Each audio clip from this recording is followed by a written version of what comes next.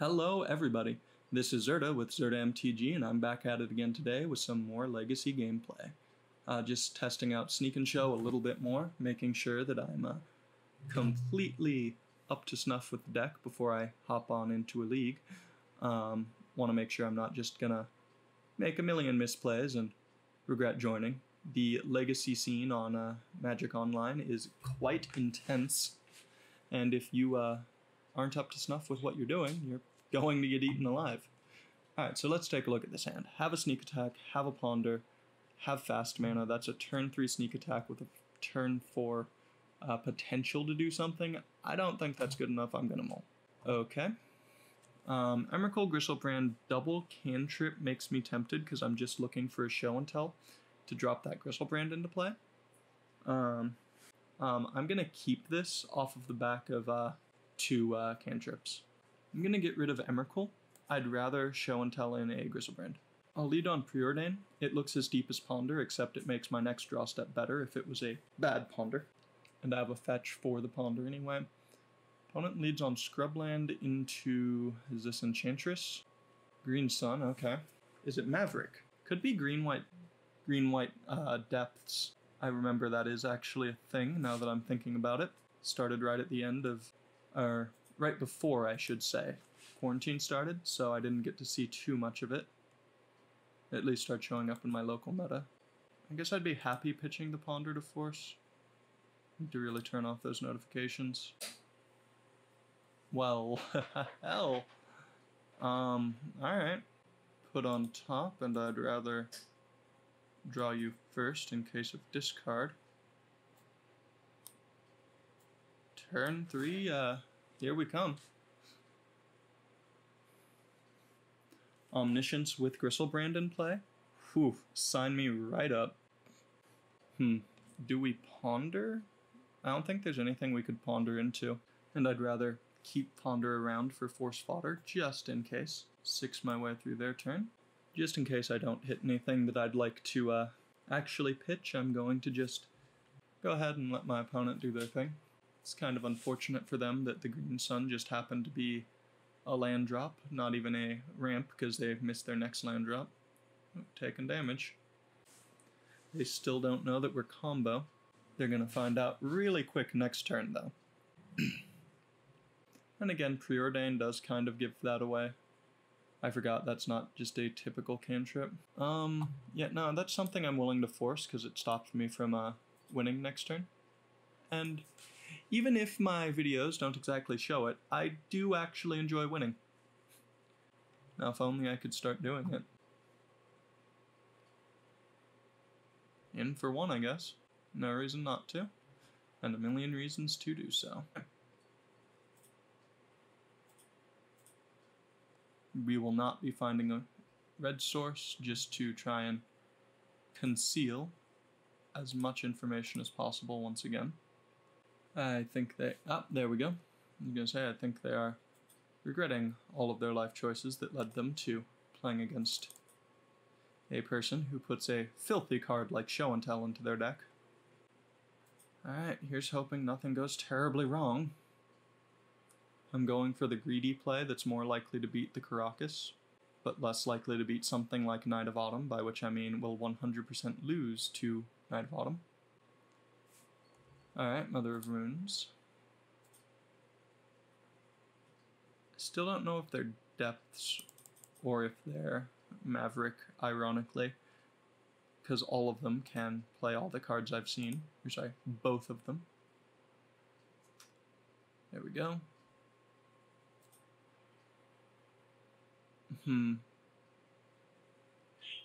If I whiff, then I die. So instead, let's ponder.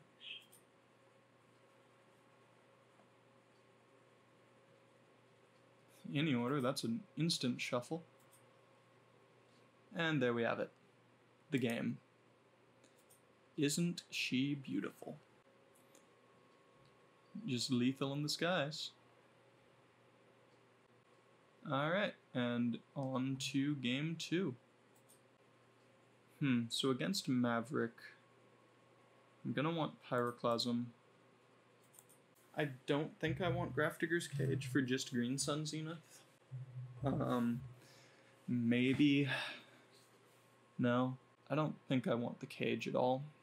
Obviously want to keep the return there for a wish target, and everything else I think is just better left in the board.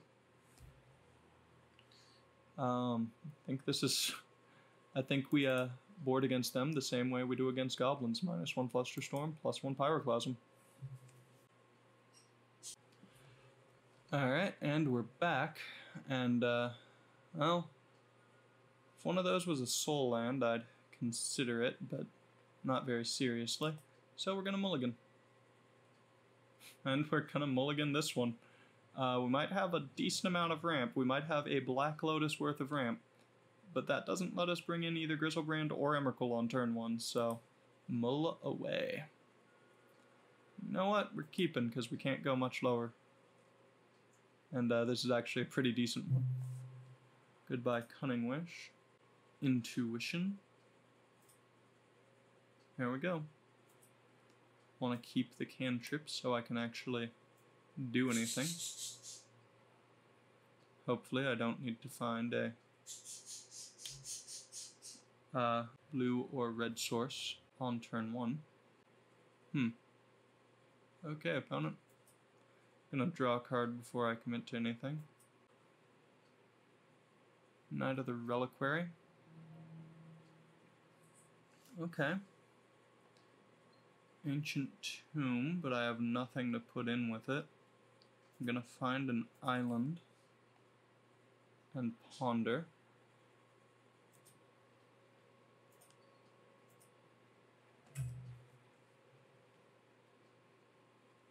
In case of discard, I'm going to draw the ponder first.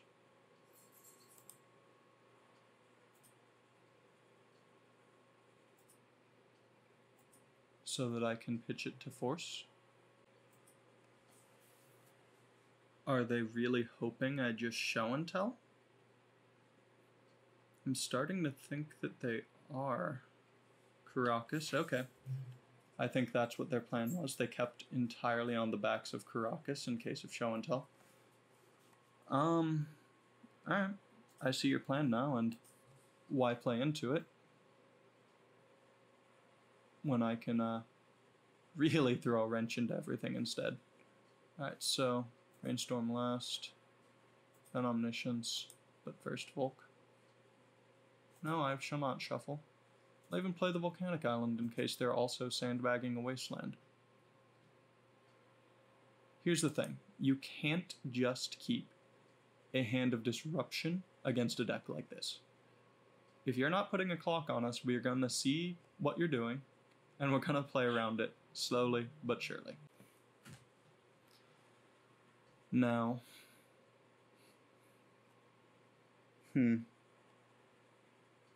I'm going to show and tell this turn.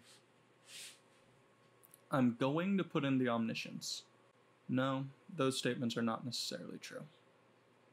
I'm going to Brainstorm this turn, because I want to see if I can find a way to protect myself from a Night of Autumn. Good enough for me, I guess.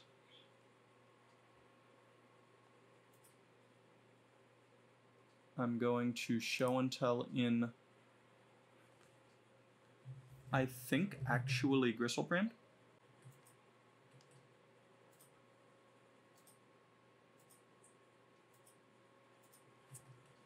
So that I can just draw a bunch of cards and go from there.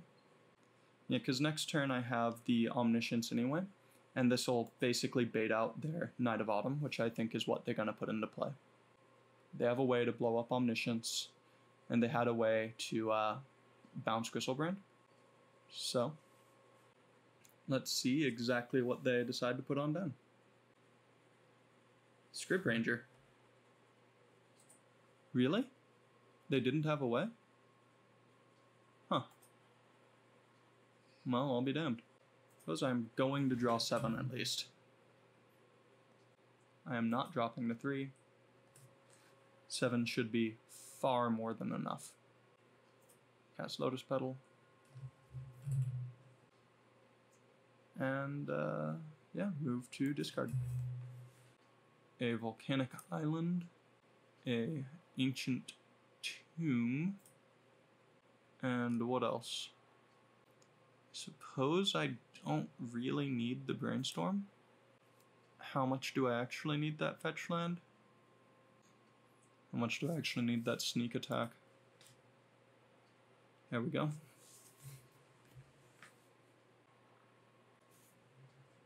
I think that just proves it's safe to go for the Omniscience next turn, unless my opponent is really, really on the next level.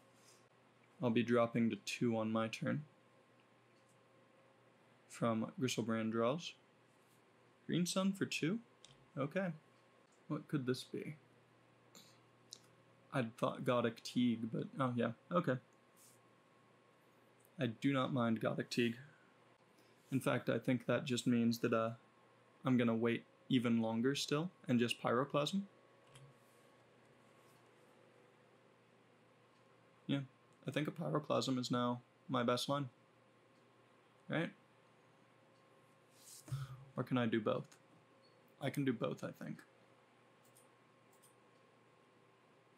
Indeed I can. So let's find a basic mountain, by which I mean a volcanic island.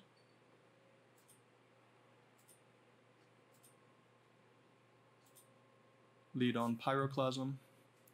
This will let me cast Force of Will if they were to try and put something with a trigger in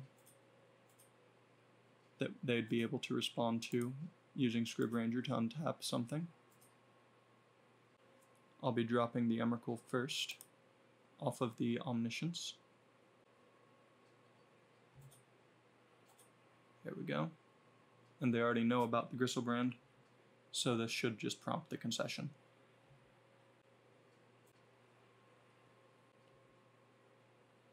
Alright, moving into combat on my next turn.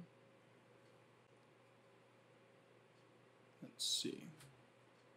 And there we have it. Game. I don't imagine they're going to survive a swing from Griselbrand Emrakul at a mere 19 life.